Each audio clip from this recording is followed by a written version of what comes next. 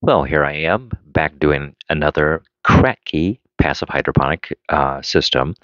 And the 5-gallon bucket that you see here was set up as an experiment because I've never done non-vegetables in a container such as this.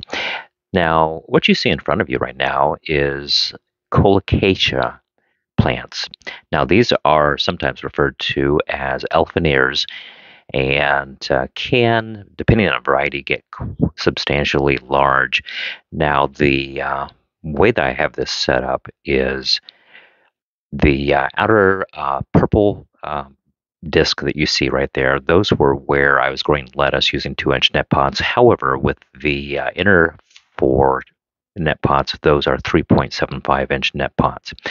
Now, I received these colocasia bulbs, and I ended up putting them into a net pot, just like you see here, and I packed around the outside of those with a combination of around 70, probably 80% coco coir and 20% of a chunky perlite.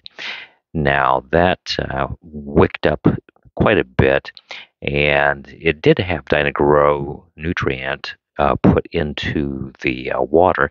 So with the combination of the wicking and the nutrient water coming up and the lighting, I'm getting some algae growth on the surface of that material. So if I were to do this experiment again, I would probably come up with a slightly different approach.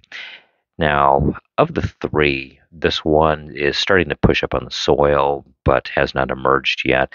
This was the first one that came up, and this little leaf came up, never got any larger, but is almost like it was putting up a solar array, trying to gather light and provide energy, kind of like what you'd put on a home. And that power from that leaf fueled the growth of that spike with a substantially larger leaf. So, very fascinating how that all works out together. The other one that came up is this one, and this one actually came up with multiple leaves right off the bat. And so it's fascinating how these things happen to grow. But with the nutrients, I have not added any more nutrient, but I have been topping off the water, keeping it at that level. And I wouldn't recommend normally topping off with the Kratky method, but this is the only way that I would typically suggest for anybody who wants to add additional water. Now, I have covered that to help keep the net pot from gathering nutrients since it's exposed. Now, in terms of light, the Colocasia family requires anywhere from about a couple hundred to 500 ppfd, and the tops of those containers are right around 240 ppfd.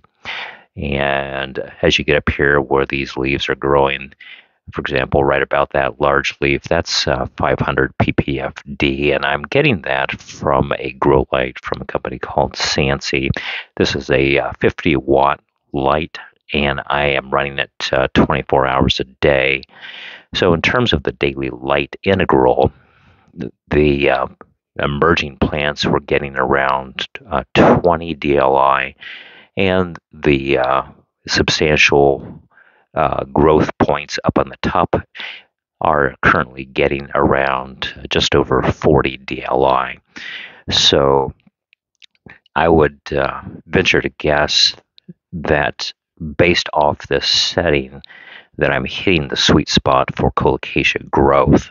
And what I'm planning to do is adjust the light, trying to keep that around the 500 ppfd range for right now. And I'd like to adapt these plants for outdoors or possibly indoors using a different system. But this is just another example of how versatile that the Kratky method is. Props to Dr. Kratky on his research with that. And thank you for tuning in for this, and I will be sure to include it on some future updates.